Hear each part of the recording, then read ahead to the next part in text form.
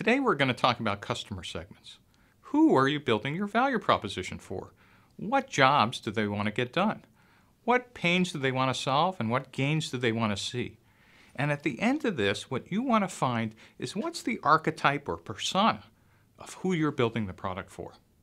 Now, the last time we talked about value propositions, but today we're going to focus on customer segments. One of the interesting things about customers is that customers don't exist to buy, you actually exist for them. And especially if you're a technology startup, that's really hard because you always think it's about your product. And it's hard to remember that it's actually about the people on the other side who are going to buy. And so one of the things you really need to understand is who are they and why are they going to buy from you? And one of the goals of customer segments is trying to understand the archetype or the persona or maybe just the details of who these people are in specific detail. You want to know where they live, what do they do, what's their age, are they in urban areas or are they married, etc. And why do you want to know that?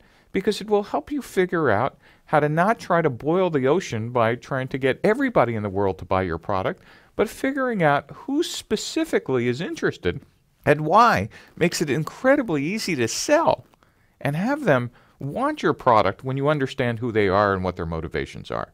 So that's why we spend all this time talking about customers and customer segments. One of the things you'll also see later in this lecture is that you might actually have multiple customer segments. That is, different types of customers all interested in your product. They might be male, 18 through 24, live in urban areas, but you might also have women who live in the countryside, 45 to 55 in some cases, also interested. And the types of marketing or demand creation you'll do to attract each segment will be different. But if you didn't know who they were, you'd be creating the same type of marketing and, in fact, probably not reaching any of them. So let's take a look at this in more detail.